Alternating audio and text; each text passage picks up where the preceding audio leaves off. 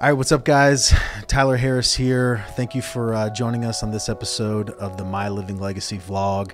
If you're seeing this right now, I'm in Nicaragua, but this is Tuesday, so we are cutting a little bit of a preview video of what's to come, and really wanted to talk about the mission and our purpose down in Nicaragua and what we're doing for the people of Nicaragua.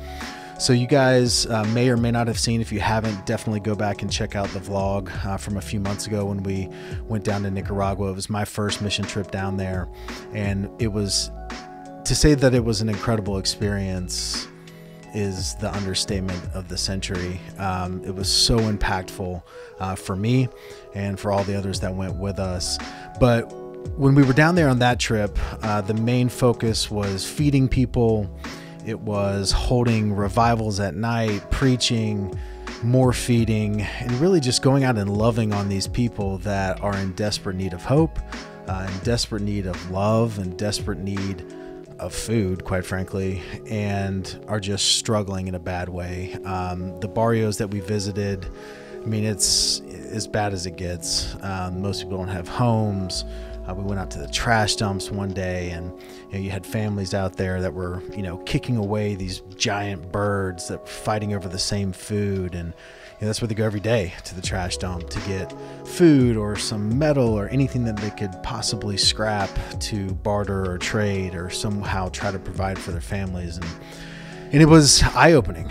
It was eye-opening. It's one thing in the U.S. to see poverty with opportunity, because that's what we have here. There are certainly people that are in a poverty-stricken situation, but there's opportunity all around us. But to go to a country, a third world country, where there's poverty with very little opportunity, I wouldn't say no, but very little opportunity, it was very disheartening, and it was eye-opening for me. But one thing that I realized when we were down there, as we would go out into these communities and we would, hand out bags of food to families that were in need, is the way it affected the men when we were down there, and the men of Nicaragua that we were trying to serve. We would hold these revivals at night, and we would have 200, 300, one night we had 450 people show up out of nowhere, but very few men would show up. And it really affected me. And when I came back, I just kind of couldn't get it out of my mind and couldn't get it off my heart to try to figure out, how do we reach the men of Nicaragua? Because if you think about it, when we go down there, you have men that aren't able to provide for their families, are struggling to even be able to provide food for their families, no less provide an income and any type of lifestyle that any of us would dream of. And so we're coming down there and we're just giving their family food, which is, kind of like stabbing the man in the back and saying like, hey, you can't provide this. We're just going to give it to them. Obviously they were grateful to have food that night, but it just made it that much more apparent to them, and it made it that much more visible and tangible of what they were not able to provide. And the men that would even show up to the revivals at night, they would kind of be way off in the back, a lot of times just out in the street, maybe, kind of standing against a fence or a tree with their, arms crossed, and just weren't engaged whatsoever.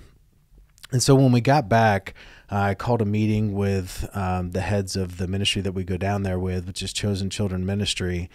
And the focus of that meeting was really to brainstorm some ideas of how do we reach the men of Nicaragua.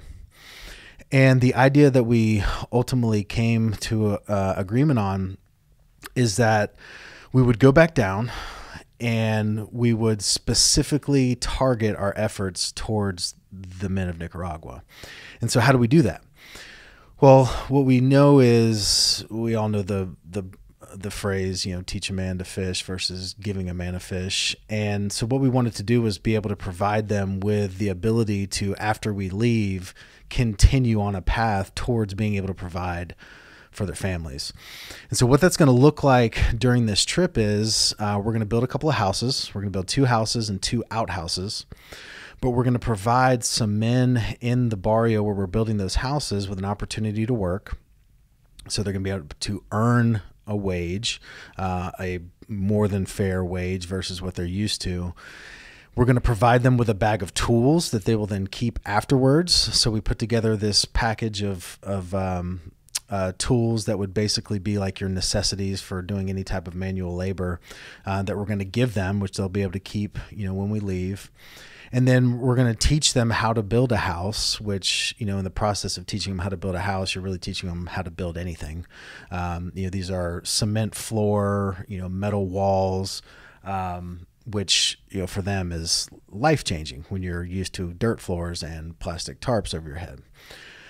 But each day that we're with them, they will be working and they will be earning money.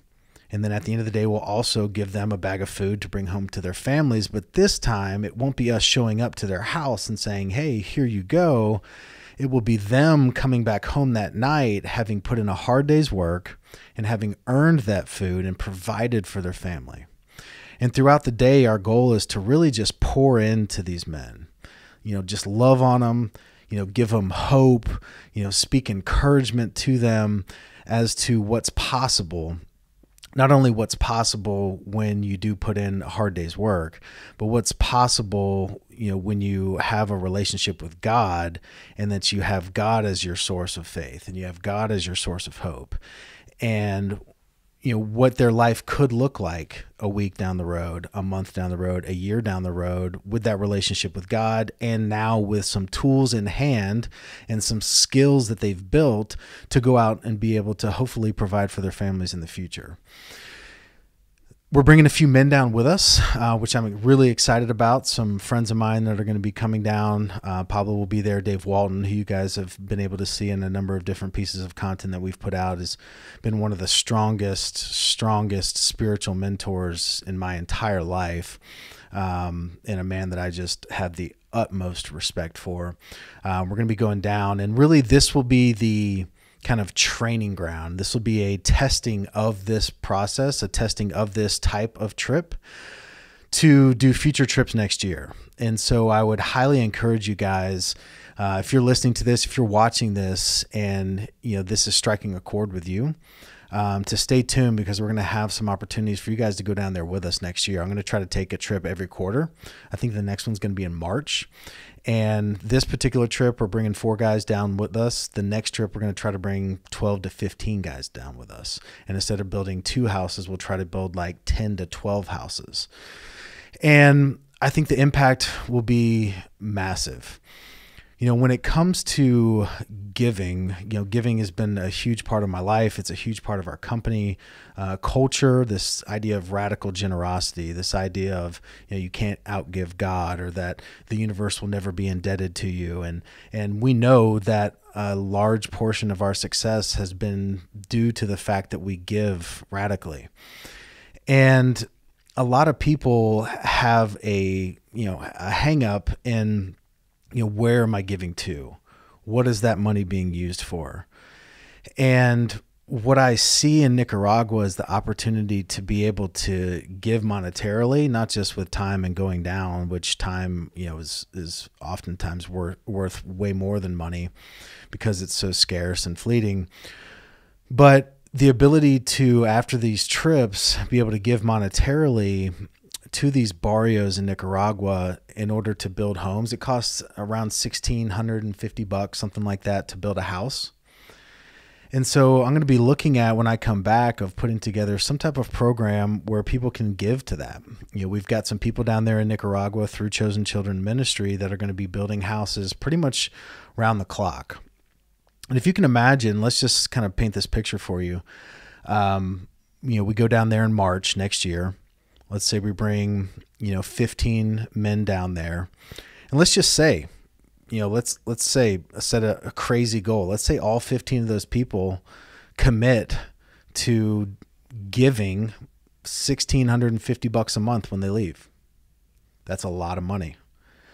But to know that that money is literally going to build a house every single month, and what that does over the course of a year, can't do the math that quick, but if you have 15 people building a house a month for 12 months, however many houses that is, imagine being able to go back to Nicaragua in 3 years and to be able to visit that very same barrio that we go to this week and there be 300-400 homes now in this barrio where before there was nothing but plastic tarps and dirt floors.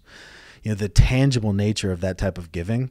I've always looked at giving as the act of giving in and of itself is the obedience and is the is where I find the reward. And where that money goes, I wouldn't say it's inconsequential, but I'm not so much worried about it because it's the act of giving. It's that act of obedience. But if it is that tangible, and if you know that money you're giving is going to giving a family a home, like imagine not having a house and someone giving money to provide for you to be able to have a home. Like that's life-changing. But to be able to go back year after year, quarter after quarter, and see these houses being built and these infrastructures being laid in these communities, and the impact that will make not only for that generation, but for generations to come. It's truly remarkable. And it's the first thing that really I've gotten my hands on to where I feel like I can make a real impact on the world. It's one thing to put out content like we do, and to be able to, really pour into people's lives like we do through social media. But it's a whole different level of being able to see a group of people impacted through that type of radical generosity. And so I'm really excited about this first trip and really getting to test out these processes, test out, this thesis that we've put together on how to reach the men of Nicaragua, and to see it play out, to see that come to fruition, and then to come back next March with even more intensity, with even more purpose, with even more focus on helping in a tangible way. And so I hope you guys enjoy the footage that's going to come from this trip to Nicaragua. It's going to be incredibly impactful. We're still going to do some feedings at night. We're still going to do the revivals and preaching and making sure that the gospel is at the very, very center of everything that we do. Because that's always the center. Whenever they go into these barrios, the very first thing they do is build a church. And the infrastructure starts with the church, because that's the core and the foundation of which the entire community will ultimately be, revived and be, given hope for the future in a very, quite frankly, hopeless situation. So I'm extremely excited. It's gonna be a intense few days down there because we are still in this 75-hour challenge. So getting 2 workouts in a day while building houses in a third world country where it's still in the 90s, not in the 90s as in 1990s, but as in like 90 degrees outside, and having to get those 2 workouts in, having to stay true to the diet of no carbs and sugar when pretty much rice and beans is the staple food that we eat when we're down there. So I've got a lot of food I'm going to have to bring with me. But we're going to document that whole process, and it's going to be a lot of fun. I'm really looking forward to the camaraderie and just being able to really connect with the men that are going with us, and being able to just love on these people that deserve it and that need it more than ever. So with that, guys, I hope you enjoy this footage from Nicaragua, and we'll see you shortly.